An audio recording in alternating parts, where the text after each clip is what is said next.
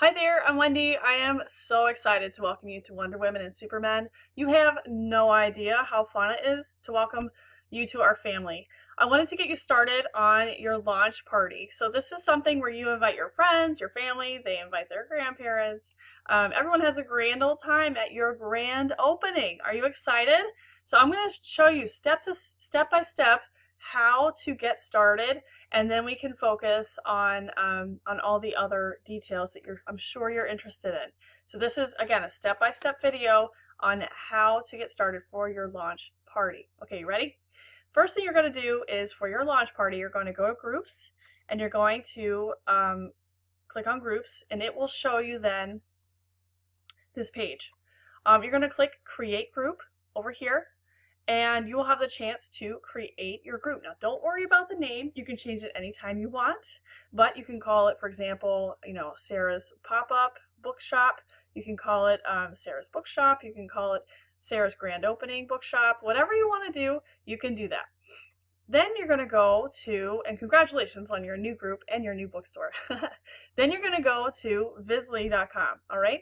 Then you're going to hit login or create a free account if you don't already have one. Create the free account. What's really cool about Vizly is you can do 2 free parties or events a month and at no charge. And if you should continue to want it, you can do it month by month for $10.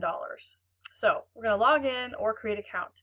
What that will do is take you to this page. So right now I'm on my groups page. So what you're going to do is you're going to, excuse me, here we go, this one. You're going to go down and look for your new group. So what I did is I created a practice group so you can see this happen. I'm going to click track group. Yes, I do want to track the group because this means now that I can actually post things in there. You see it's there? All right, awesome. So what's really cool now is you are joining the Wonder Women and Supermen team, and we have a series of templates that we share. Isn't it amazing? So you don't have to sit there and develop everything yourself, which is a huge gift. So you're going to go over here and under Teams and click Join Create Team. All right. When you do that, you're going to click in WWSM and find team. It stands for Wonder Women and Supermen. Let us know when you've done that so we can go right in and approve you. Once you're approved, you can now have access to our templates. So let's go to Wonder Women and Supermen, shared templates, and I just want to show you where this is so you have a good idea as to what you have now clued into. These are all of our templates that we are free to use. Now we definitely change up words in it and things so that we don't get put in Facebook jail, but these are a lot of great great options. Now you see this one, launch party, Wendy Dykema team shared. That's the one you will be uploading here shortly. So let's go back to your team. I'm going to open the group. I'm sorry, to your group. And then you're going to use a template. And you get to import one of these things. So like I said, click on this, and what you're going to do is click the start time for your template. So when do you want this to start? So everything in this launch party is scheduled like prior to a start time, during the party, and then after the start of the party. It's all cinched, like it's all together in terms of that time period that you want to start the posts for your party. So there's a couple of posts leading up to the party, there's the party posts, and then there's the parties afterwards. All you have to worry about is entering in the start time for your party. So let's enter in here 4 p.m. on, February 8th.